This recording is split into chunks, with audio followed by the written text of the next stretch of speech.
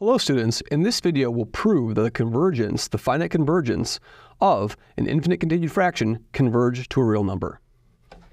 If we're given an infinite continued fraction, a0, a1, a2 forever, which of course we know is a0 plus 1 over a1 plus 1 over a2 and so on, we let Cn be the convergent, Pn over Qn, and we know what recursion relationship these says. So I need a few lemma first to get what we want for this. The first thing we're going to observe is, here's a lemma. And our lemma is that these denominators, Qn, should be growing like at least n. So I claim that Qn is bigger than or equal to n if n is sufficiently large enough. So let's check this. Well, clearly Q0 is equal to 1. And then Q1 is equal to A1, but A1 is at least 1, so Q1 is at least 1. And then Q2 over here will be A2 Q1 plus A Q0. So that's at least going to be 2 because A2 is bigger than 1 and Q1 is at least 1 over here, and so is Q0. So this is at least 2. And so now I can try to prove this by induction, right? So let's suppose that Qn is bigger than n. So if Qn is bigger than n is valid, is true, then Qn plus 1 is an plus 1 Qn plus Qn minus 1. And so of course this term over here is definitely at least bigger than n by the induction hypothesis. This is bigger than or equal to n.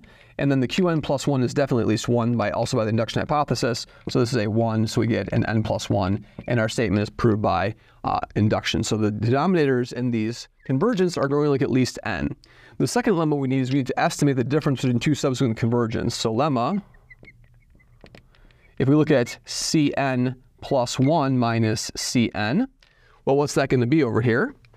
That's going to be Pn plus 1 over Qn plus 1, and then minus Pn over Qn. And so, of course, we'll get Pn plus 1 Qn, and then minus Pn, and then Qn plus 1, which we know is going to be negative 1 to the n, over what? Over Qn plus 1 Qn. Now, the top is either plus or minus 1, so what we can say over here is this is going to be negative 1 to the n over Qn plus 1 Qn, okay? And so now I'd like to show the sequence Cn is Cauchy, right? And then we'll be done. So I claim this sequence Cn is a Cauchy sequence. So proposition, the sequence of convergence Cn, n goes from 1 to infinity, or 0 to infinity in this case, 0 to infinity, is a Cauchy sequence. Okay? And so here's the idea. I'm going to estimate this. I'm going to look at, let's suppose, here's the proof. Suppose that n is bigger than m is bigger than or equal to some large number n, right? I'm going to estimate the difference in Cn and Cm. Then Cn and Cm is less than or equal to. I'm going to triangle look all this a whole bunch of times. I'm going to plug in a Cn minus 1, so I'm going to have a Cn minus 1. That's going to be a minus 1 over here.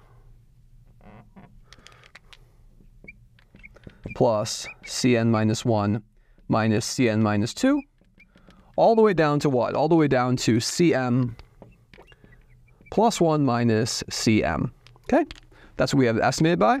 And now, of course, we have estimates for all of these things for the absolute value of Cn and Cn minus 1. What will that be? I'm going to drop the negative 1 to the ends.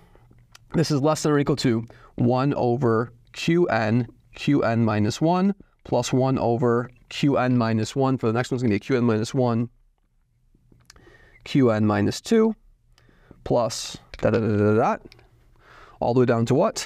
Plus the last one over here is going to be a Q what? So I'll have a Qm plus 1, Qm. 1 over Qm plus 1, Qm. So I need to figure out some way of making this larger. I can make this larger by basically using this trivial bound over here. So I'm going to make all the denominators smaller. This is less than or equal to 1 over n times n minus 1 plus 1 over n minus 1 times n minus 2, all the way down to what? All the way down to 1 over, and I'm going to have an m plus 1 times m. But the key thing to observe over here is that when we have expressions of this form, this sum is going to telescope, right? So I claim that this is a telescopic series over here. So what do we really have? We really have what? So we really have the sum over here is really the sum. And then I have terms that look like what? I have terms that look like 1 over n minus j, and then what? And then I have the terms that look like and then a j minus 1. So n minus j minus 1. Terms that look like this. So let's partial fraction each of these individual terms over here. So for example, if we look at the first one over here, this 1 over n times n minus 1, this is equal to 1 over n minus 1 over n minus 1. And we can easily check that. Well, I have the opposite sign over here. So what I'm going to need to do is put a negative over there and a positive over there. Now it should work. So now this is going to be n, exactly what we have over here. So that's great. And so I should probably make sure this is of the right sign. So I'm going to put absolute values around all these things. These things are all positive. So what we'll do is any absolute value won't affect things over here. Okay. But now what we can do is we can say that all of these things are going to telescope. So this is going to be what? This is going to be a total of what? A negative 1 over n, a 1 over n. So let's see over here. Do we have this the right sign over here? This is going to be a, let's make sure this is correct. So will this work over here? This is going to be a n minus 1, the negative, and then a minus n over this thing. So that will work out fine.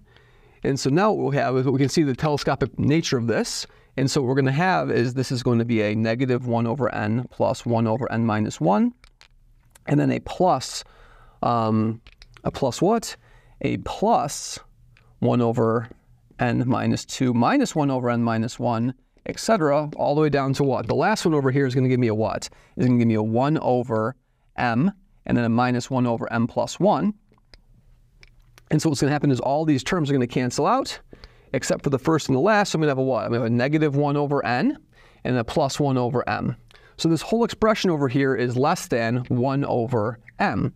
And so I know I can make 1 over m less than epsilon if I choose n capital sufficiently large. So if n is sufficiently large,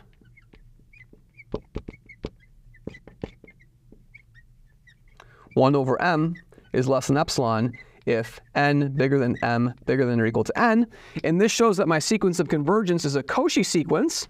And now I know that my sequence of convergence have to converge to a real number. So hence Cn converges to a number c, and my infinite continued fraction converges. Thank you very much.